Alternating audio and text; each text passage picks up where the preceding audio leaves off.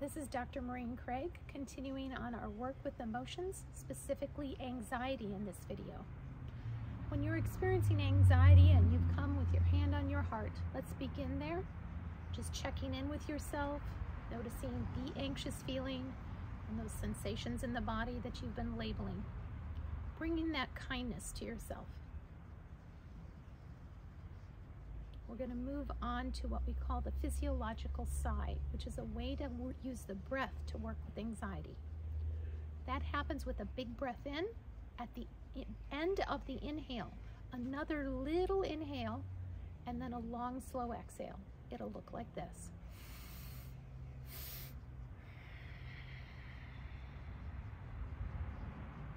Inhale fully, a little more, and a slow exhale. Repeating that for as long as is helpful to you.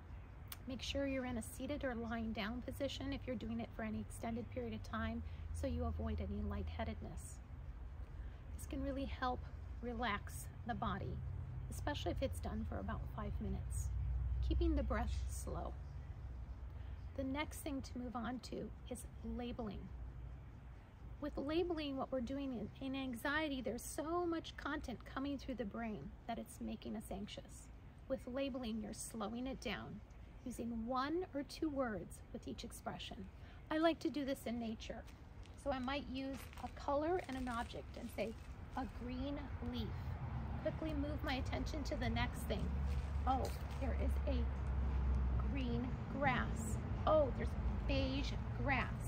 And then I might notice there's gravel and it's beige or charcoal. So I'm putting together a color and an object. You can also use texture. A rough leaf, or a color and a texture. Green and rough. And you keep moving through nature just quickly as you can, noticing the color, light on leaves, blue sky, variegated leaves, and you just use 2 words and continue to label until you sense your attention is really drawn into your labeling and letting go of some of your overthinking, your anxious thinking.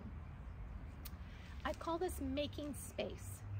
Another thing you can look at is making space in your calendar. Oftentimes people that are very high achievers run with anxiety because we're trying to get so much done in a short period of time. So look at your calendar and your plan for the day and see if you can tuck more space into it so that it helps you mitigate this risk of anxiety. The next step is moving into the serenity prayer, and you can move between these steps. With the serenity prayer, we notice that we're saying, grant us the serenity to accept the things we cannot change, right? The things that are out of our control, letting go. The courage to change the things we can. This is where our energy is going to go in a very stepwise fashion. And then that wisdom to notice the difference.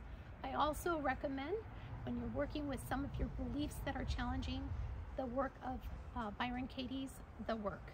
Taking some time to explore your beliefs and seeing where they might be edited so that they're coming more in alignment with your truth. And lastly, if you're continuing to struggle with emotions, don't forget to ask for help.